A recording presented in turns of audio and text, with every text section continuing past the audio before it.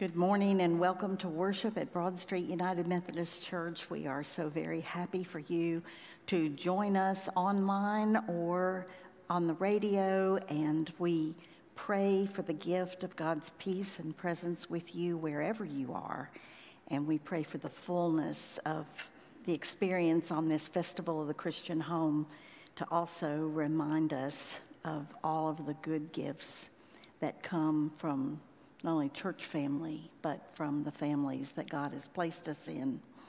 We want to thank God for Frances Bruce and the flowers on the altar on this first Mother's Day since her death are reminding us of the great beauty of her life and all that she invested in us here at Broad Street, and for all of the beautiful people that have shown us God's love.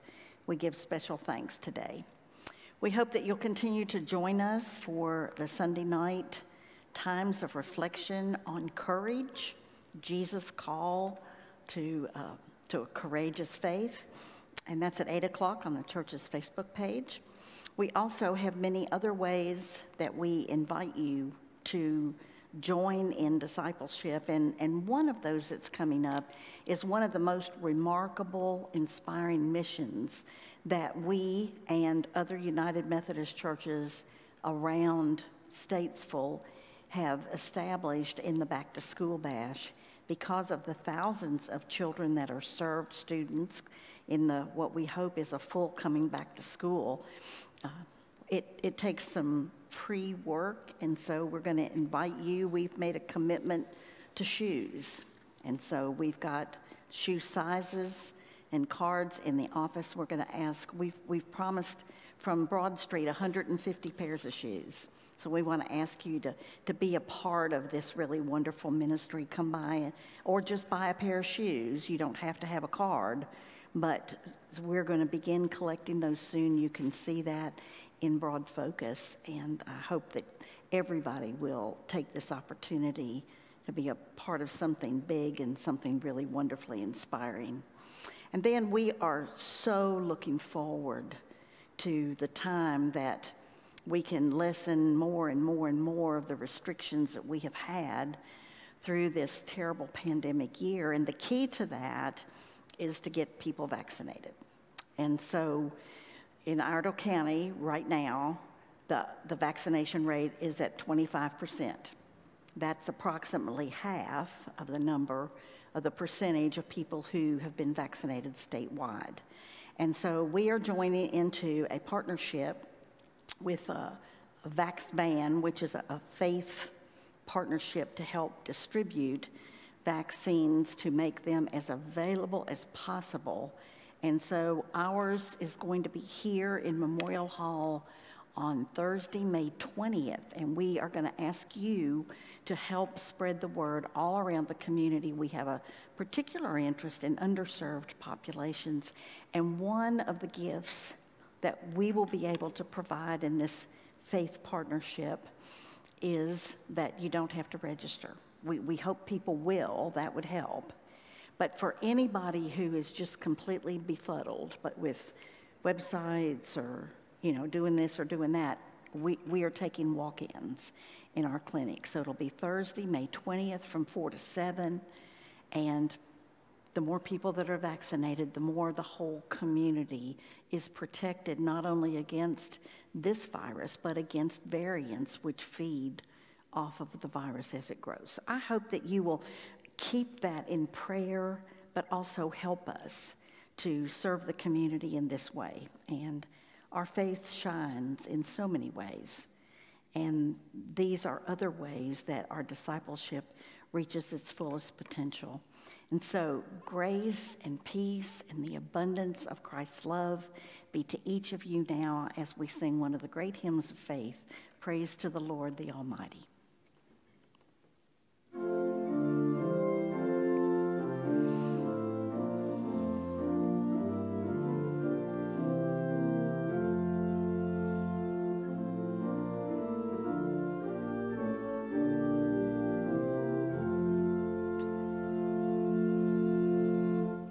Praise to the Lord, the Almighty God.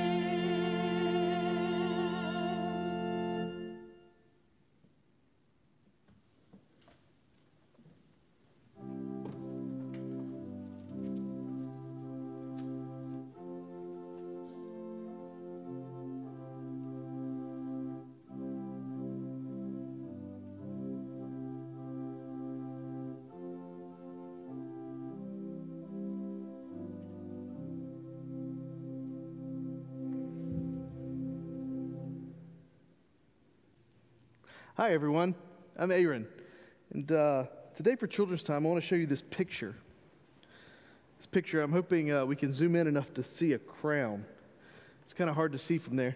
This is a picture of a very wonderful woman. This is my mama. She's wearing a crown because this is the most appropriate picture I think I could find of her, actually. And today is Mother's Day, where we honor our mothers, and we do need to realize our mothers are queens, and we should treat them accordingly. But there's a thing about moms is, y'all, I'm 37 years old. When my mama tells me to do something, you know what I do? Whatever my mama just told me to do. There's a reason I listen to my mama. My mama tells me to do something because she loves me.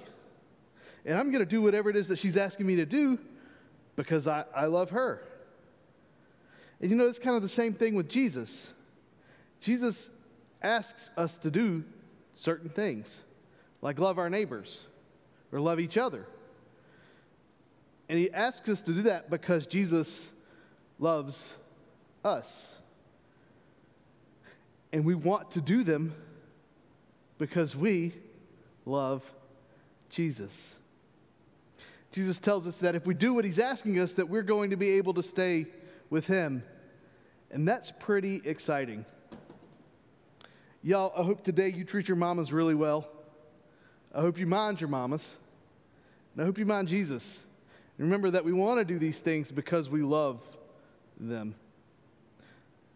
Today, well actually not today, but next Sunday at 3 o'clock, there's going to be Children's Time on our wonderful playground. We would really love to see you there. We're going to have a lot of fun. We're going to play with some new friends, have some great experiences, learn a little bit about Jesus, and have a great time. So we really hope to see you there. Thanks.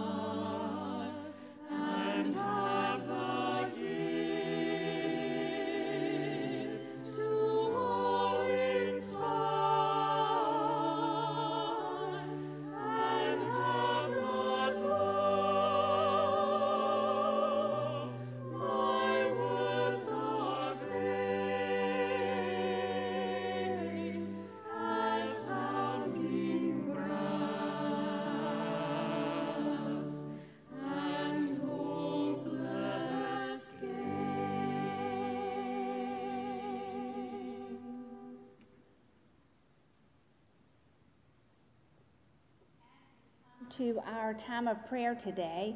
I know that everyone has got many needs on their hearts, and I would ask that as we pray, that you pray and lift up the prayers on your heart that you would like to share with the Lord. Let us pray.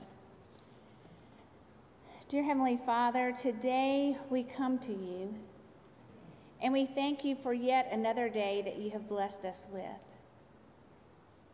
You give us so many, many gifts.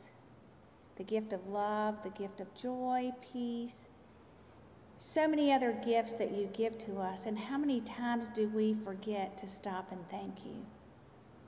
We just take it for granted. But you don't give up on us. You just keep blessing us every day over and over. And as we are all together, whether here in the sanctuary or at home, we each have our own needs that we would like to lift up to you. And as we lift these up, Lord, whether they're people who are sick, who are hurting, who have lost a loved one, who are lonely. There are many, many, many needs. We just ask that you minister in each and every situation. We ask that you bless our country. There's been so much going on this year with COVID, and about the time you think it's going to slow down, it comes again. And there's so many families that have been affected who just need your love and your grace and your presence. I ask, Lord, that you be with us as a church as we look at new beginnings, that you would just rain down your love on us and help us, Lord, to know that in order to go forward in anything in life, we have to trust you. Help us to put our total trust in you, and help us to be a gift to those around us here in our church and in our community. We thank you for our wonderful pastor who is such a gift to us and our congregation, and ask, Lord, that today that you would just use her as your servant to proclaim your word so that we will be changed because of the words that we hear today. And there was a prayer you taught your disciples many, many years ago that is still prevalent for us today as we pray together. Our Father, who art in heaven, hallowed be thy name. Thy kingdom come, thy will be done, on earth as it is in heaven. Give us this day our daily bread, and forgive us our trespasses as we forgive those who trespass against us. And lead us not into temptation, but deliver us from evil. For thine is the kingdom, and the power, and the glory forever. Amen.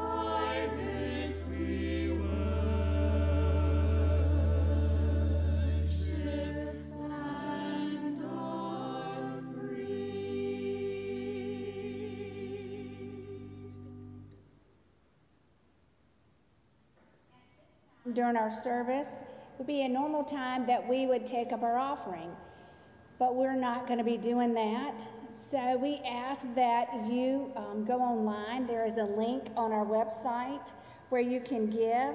You can drop your check or money by the church, or you can mail it in.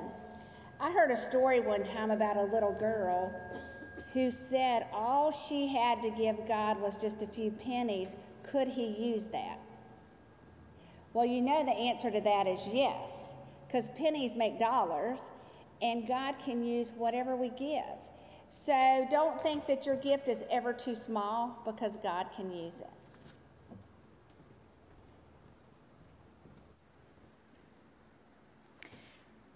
We're thankful for the opportunity to give to God, and we are remembering the opportunity we have to receive the gift of God and his holy word. The gospel lesson today is from John 15, 9 through 17. Let us hear with our ears and our hearts the words of Jesus. As the Father has loved me, so I have loved you. Abide in my love. If you keep my commandments, you will abide in my love, just as I have kept my Father's commandments and abide in his love.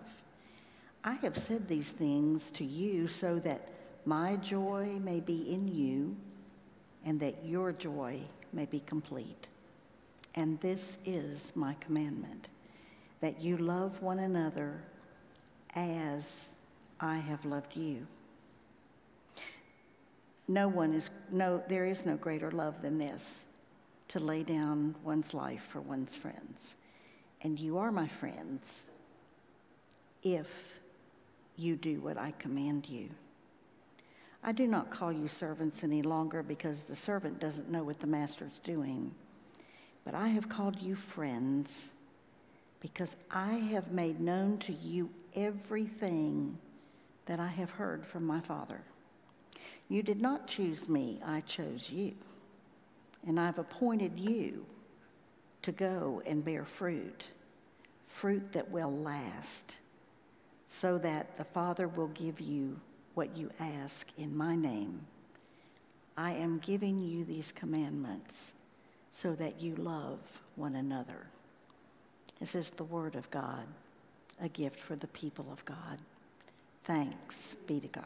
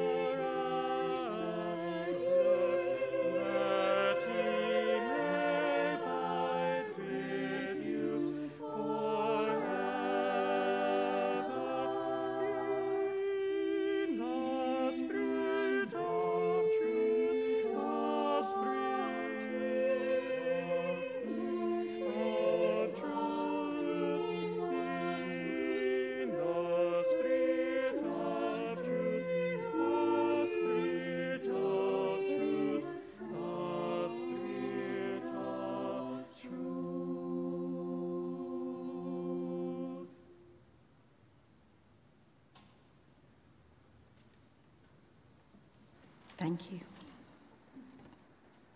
Let us pray.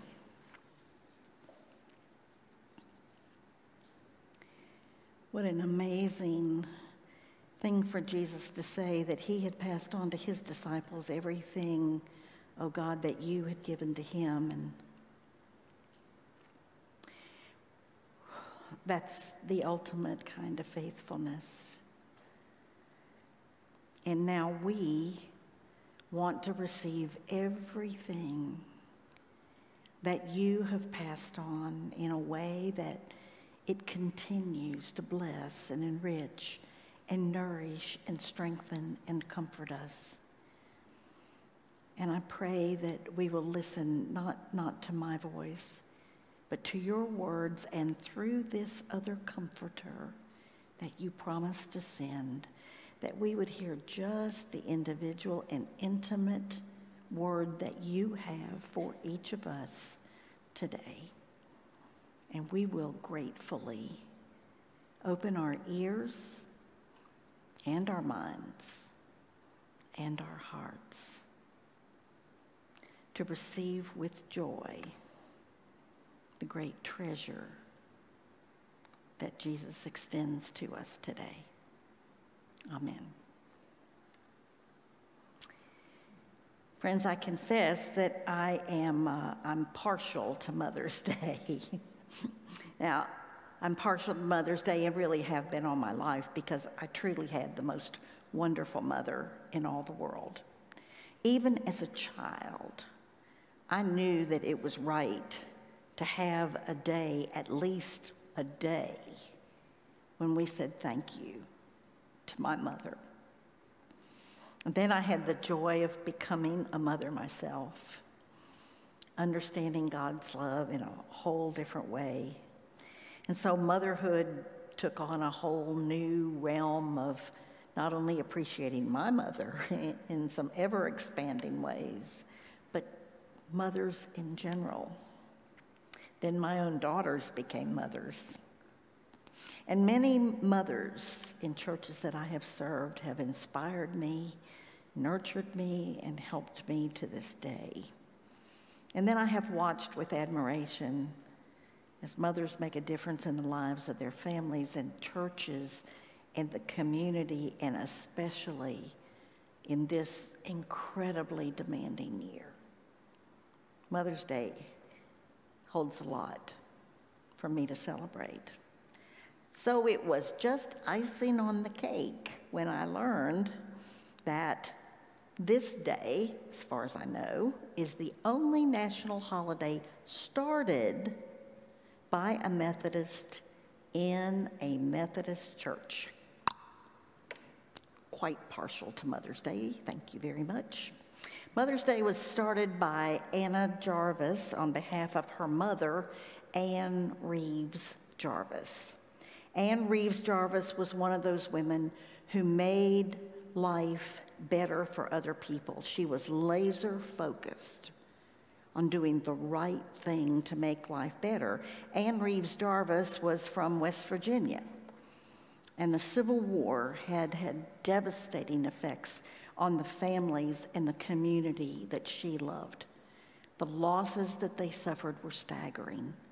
And so she had a passion to mobilize mothers to make sure that people would never go through that kind of pain again. She thought mothers could make an appeal in a unique and powerful way to say we should never again make the same mistakes that led to the kind of losses that we have sustained. Ann Reeves Jarvis may sound like a mother you've known, and may her tribe increase. But the mother who inspired Mother's Day was driven to make sure that the pain of the Civil War was not wasted, and that women would work with a single focus in their homes and in their churches and in their communities to say, there must be a better way. It's a very inspiring story to lift up loss for the sake of redemption and a better future. The first Mother's Day was held in 1908, 3 years after Ann Reeves Jarvis had died. Her daughter led the movement for Mother's Day to become a national holiday, but she started it in their home Methodist church in Grafton, West Virginia, and the idea blossomed until in 1914, after an extensive letter-writing campaign, President Woodrow Wilson signed a declaration that the second Sunday in May be officially known in the United States as Mother's Day. Now, the sad thing is that Mother's Day quickly got twisted toward money instead of principle. Retailers quickly learned that there was a profit to be made with the idea of people honoring their mothers, and the financial incentive motive of our economy really kicked in, went into overdrive. And it got so bad that Ann Jarvis tried to rescind Mother's Day. She felt like it had become all about the money instead about peacemaking and love.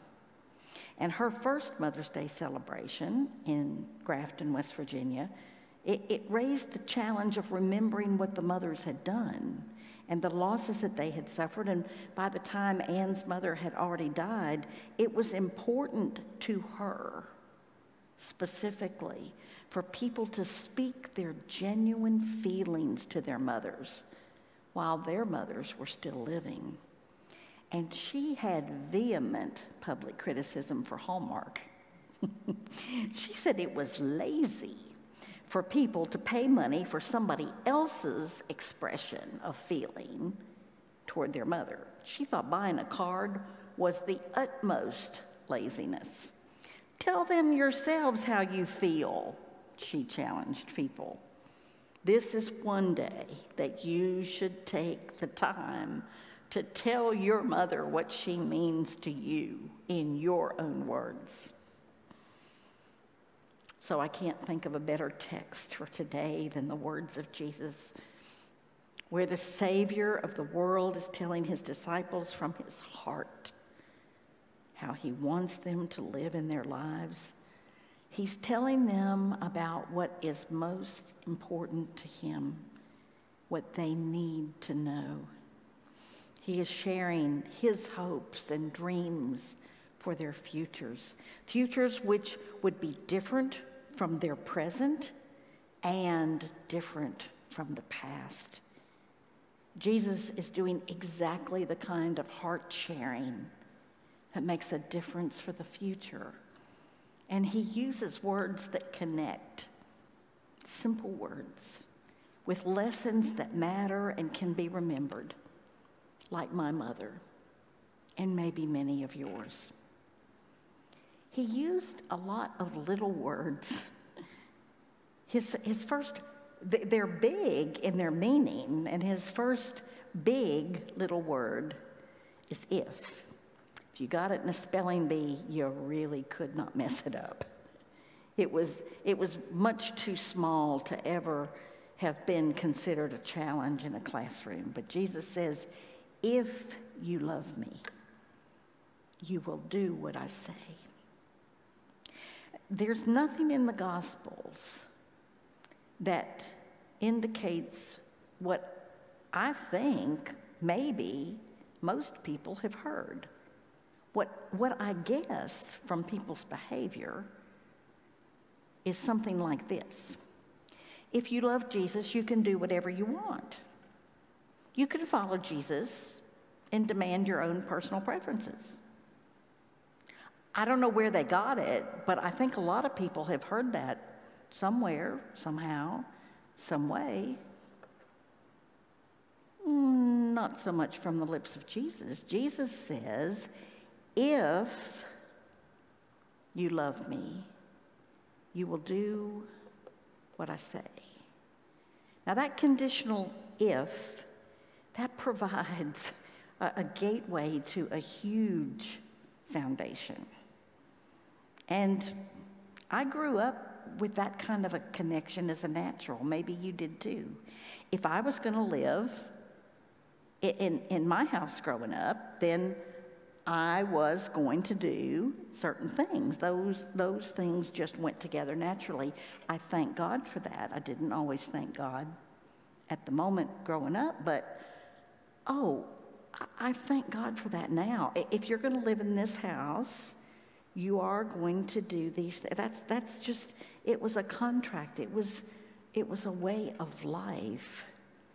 We are going to show thanks. We are going to say grace at meals. We are going to say thank you. We are going to be concerned about other family members. And there was a direct connection between the love we received and the love we were expected to extend to others. I am really grateful that I was raised not just to think of myself and do my own thing.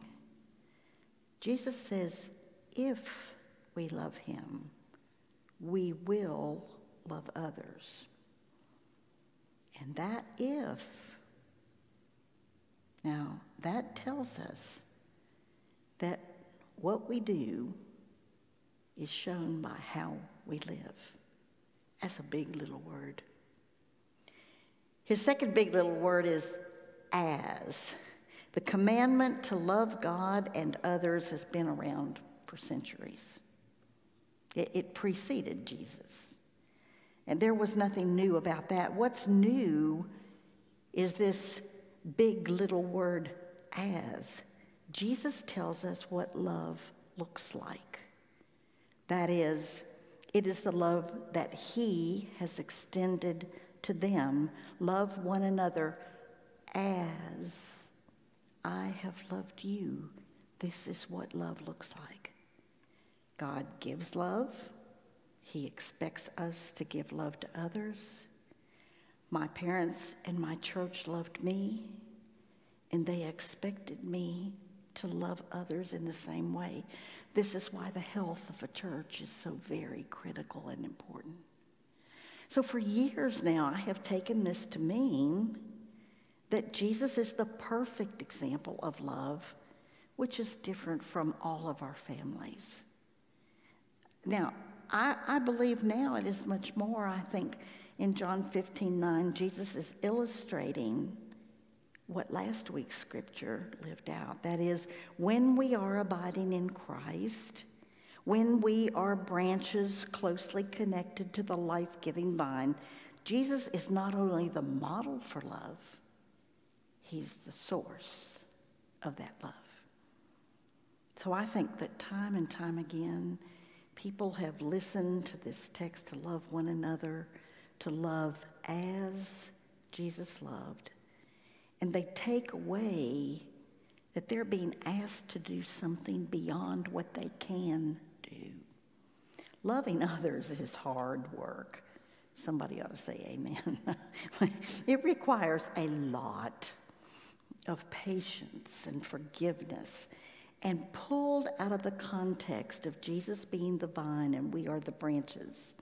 The call to love is a bar that is, at any given time, way higher than we feel like we can achieve, impossibly high. But without the first part of the teaching, people get the idea that loving others is a burden. It's a challenge, and it feels like an impossibility as well as a requirement, and that's the beauty of getting the full teaching of Jesus. That is the gift. Jesus is saying that as we abide, he provides the ability, the source, the strength, the wisdom, and the energy for the love that is our goal. He gives the example and the resources. How blessed could we possibly be? We naturally love as Jesus loved when we are abiding in him. He not only gives us the model, but he gives us the resources. The first part of this chapter, which we shared last week, it has an emphasis on fruitfulness. And this week, Jesus is saying what the fruit looks like. Love is the fruit. Love is the only fruit that matters. Without love, none of the other possible graces or accomplishments or gestures of generosity, without love, it's all, later as Paul would say, nothing. And whether or not we have that love, whether or not we are loving as Jesus loved, it shows up. It shows up in our actions. And if we are abiding in him, we have everything we need to love as he loved us. Well, have you ever seen a tree that tries to bear fruit? No. Fruit is the natural outgrowth of the healthy connection. So if you want the strength to love, be sure you are abiding, and you will love as he loved us. And there's a third little big word, Another one you could not possibly misspell, I don't think, and it's so. It's the S-O, so, not the S-E-W, so. Maybe you could misspell it. Jesus says, if we love, it will show. He says, as he has loved, both in the model and forgiveness, that's how we are to love. And all of this has a purpose. He says he has offered all of these things so that our joy, his joy might be in us and our joy might be complete. God wants us to have a joyful life. Where did we ever get the idea that to be religious was to always be somber and sad and actually kind of boring or depressing? Oliver Wendell Holmes recounted observing religious people that he grew up with. There was evidently an altar call at a worship service when he was a boy, and the pastor called everybody, to come forward if they had felt God moving on their life, and Oliver Wendell Holmes sat in his seat. He recounts that there was an older, serious-looking usher who came back to where the young Oliver was sitting. The older man pointed his long, bony finger at him, and he said, "Son, if you don't go forward, you're going to live with the buzzards." Oliver Wendell Holmes, having observed the joyless characteristics of those religious people around him in that church, reportedly said back to him, "I would rather live with the buzzards." The goal in God's heart, it is for us to have joy, not a superficial, elusive, or shallow happiness, but a deep wellspring of great joy, a joy that transcends all of life's circumstances. My mother had that joy. Now, she grew up in hard times. She grew up during the Great Depression in a farm in northwest Kansas, and times were hard. Anybody you have ever talked to about the Depression can testify to that. Well, my mother grew up in a section of the country that had a double depression, because in addition to the depression that was sweeping across the nation, they had dust storms, and their farm was right in the middle of the Dust Bowl. And in addition to the kinds of losses that which were catastrophic for other people, these dust storms would blow through their farm and ravage everything. And since then, the chroniclers of this time called it the worst hard time in a book I have at home, a double depression. And yet, between that and my grandmother's poor health for most of my mother's life, I'm going to tell you, when they would get around to talk about the good old days, they did not sound good to me, not even when I was a child. But I'll tell you, there was a rich, powerful, and deep joy that transcended the many difficult circumstances of my mother's raising. And that joy came from a Christian faith that flowed in their home with the love of Christ. And my mother carried that joy throughout her life. And she lived that love of Christ for others. Everybody who knew her would tell you about it. Her life was characterized by this deep, deep joy. I'm really sorry that Anna Jarvis got disillusioned by the commercialism of Mother's Day.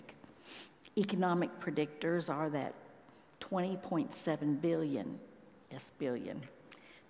will be spent this Mother's Day. And while gifts and cards are fine, today it is my prayer that what we will offer will not be superficial or commercialized, not this week, but that we will get to the true heart of what Jesus is teaching to us, that if we love him, then our actions will show it in love. And that he will be the source and sustenance and energy of all of the hard work of love that should flow from our daily lives, and that we would love one another as he loved us, so that his joy might be in us, even in the hardest of times, and that our joy might be complete. Dear friends, no amount of money can ever buy that kind of life-giving power, and no amount of money can compensate for the absence of the love and joy that Christ intends for us to have and live. Not everybody has had a mother like Ann Reeves Jarvis, and not everybody has had a mother like mine, but everybody has a Savior, a dependable source of love for whatever life throws at us, offering us life and bringing us to the place of joy on this Mother's Day.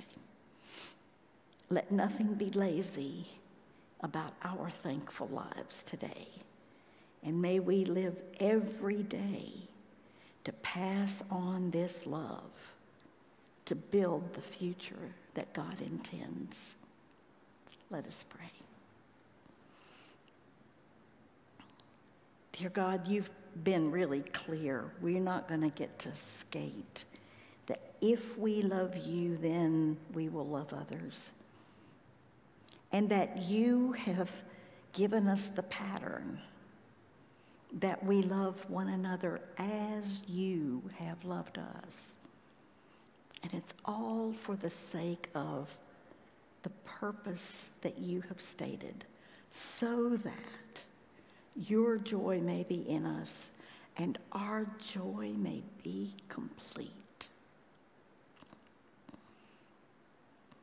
And so this is a true come to Jesus day.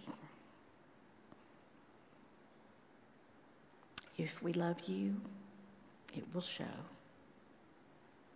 And it will show in the pattern you have given us, and that you will, in that process of loving, give us a great joy that comes only in this love exchange you are calling us to.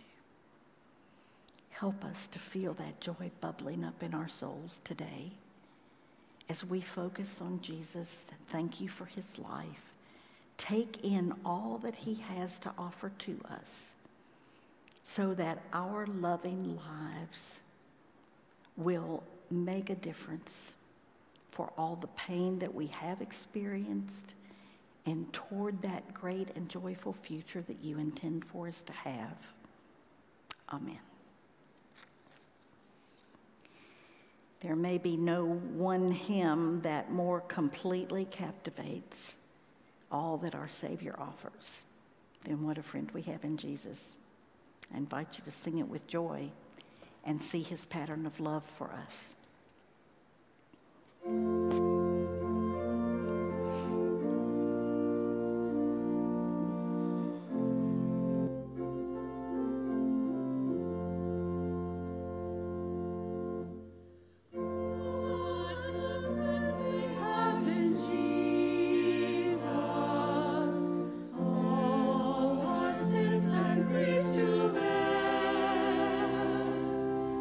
What a privilege to care.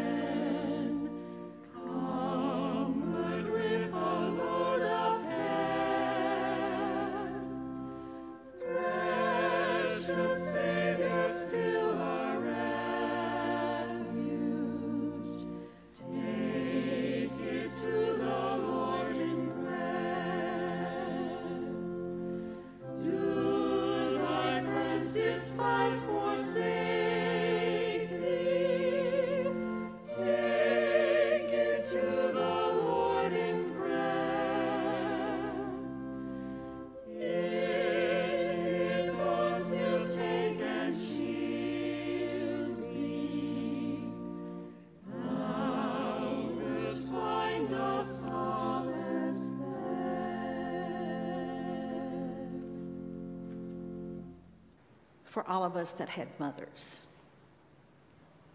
who not only taught us the importance of love, showed us love, and made sure we understood that love was to be passed on. I give thanks. And for all of us who had mothers who gave us a pattern that we could dependably follow of characteristics, and for all of us who know the joy of what it meant to be loved by our mothers, we are rich in heritage indeed today.